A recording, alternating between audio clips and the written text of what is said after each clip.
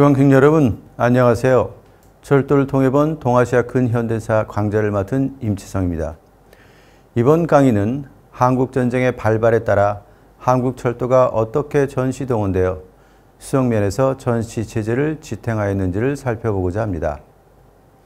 한국전쟁은 한국경제에 있어 전시동원을 통해서 동서냉전체제가 내부에 깊이 각인되는 계기가 되었습니다.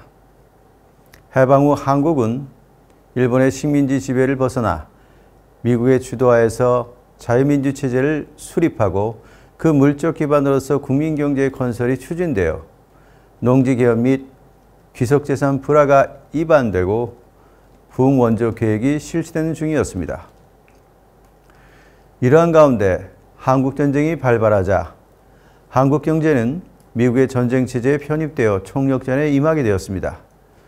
경제 시스템은 시장적 조정에 의한 평시경제로부터 관료적 조정에 의한 전시경제로 전환되어 신생국가의 총체적 역량이 동원될 필요가 있었습니다. 한국 경제는 미국의 경제 원조를 경제 운영의 축으로 삼아 사회주의 국가인 북한 경제에 대항하는 것에 중점을 두고 대규모 군사력을 유지해야만 했던 것입니다. 이러한 입장에서 볼 때 한국철도는 해방 후는 북한의 사회주의 국가에 대항하는 신생국가 및 경제건설의 인프라적 기반이 되었다는 사실은 대단히 중요하다고 하지 않을 수 없습니다. 전쟁 발발과 더불어 한국철도는 인적자원의 3분의 1과 철도시설의 절반 가까이를 상실하게 되었음에도 불구하고 수송전에 돌입해 파괴된 시설을 복구하는 동시에 전시수송을 하지 않으면 안 되었습니다. 철도 수송력이 약화된 반면 군사수송을 위시하여 철도 수송에 대한 수요는 오히려 커졌을 뿐만 아니라 전장의 상황 변화에 따라 유연하게 수송체제를 바꿀 필요가 있었습니다.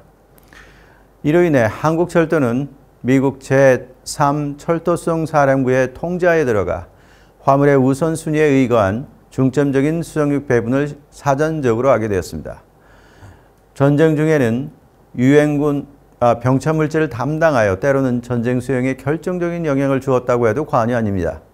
이러한 점에서 볼 때 한국전쟁기 전시경제 운영에서 철도동원은 불가결한 분석의 대상이 된다고 볼 수 있겠습니다.